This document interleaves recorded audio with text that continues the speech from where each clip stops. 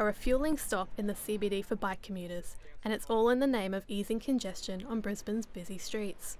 Today, riders nationwide hit the road early for Ride to Work Day, Australia's biggest celebration of commuters ditching their cars for a healthier option. I just enjoy the commute. It refreshes me every morning when I come in, and after a busy day it's a great way to go back home, forget the cares of the world, so to speak.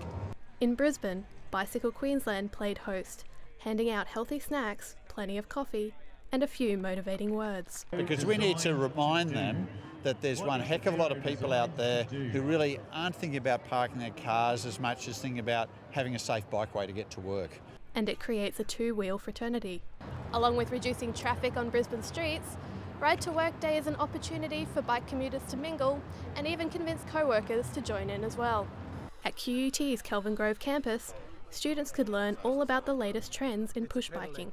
With better safety policies and increasing pathways opening for cycling enthusiasts, it's never been easier to get on board.